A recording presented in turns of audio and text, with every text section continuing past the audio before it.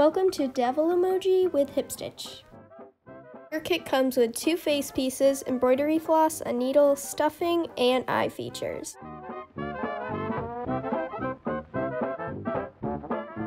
Now you'll place your features however you'd like them and pin them into place.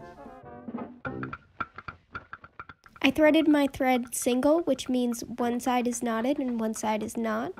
And I'm just going to start sewing down these features with a running stitch.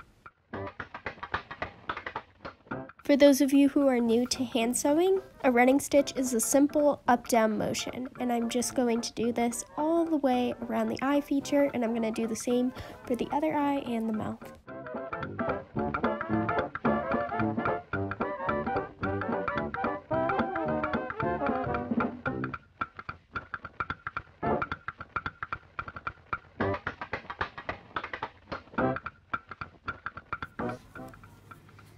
Reach the end of your thread, you're going to bring your thread to the back so that it's hidden, and you're going to make a double knot. Embroidery floss you can split in half, so even if you did it single, you can still split it in half and make this knot. Now all your stitches are held in place. Next you're going to sandwich it on top of the other face the way that you want it, and you're going to do a whip stitch. Here I'm going to start my whip stitch. And a whip stitch is pretty easy. It's just a simple wrapping motion. So I'm going to go from the front to the back, from the front to the back, and keep going that way all the way around the face.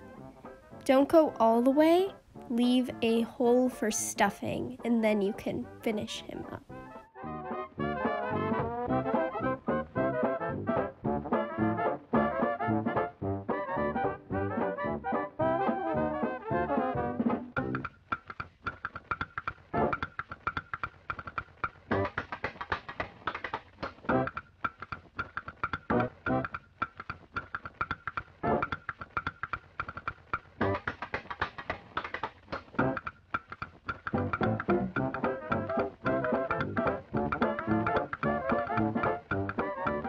You come to the end of your thread, you're going to make another stitch, except this time you're not going to pull through all the way.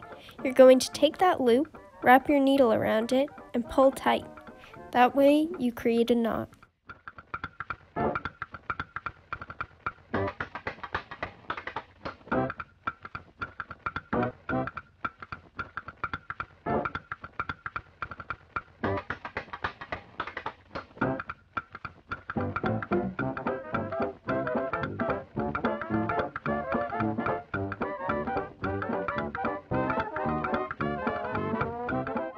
Keep whip stitching and stuffing till you reach the end. And once you do that, you are all done. Enjoy your devil emoji.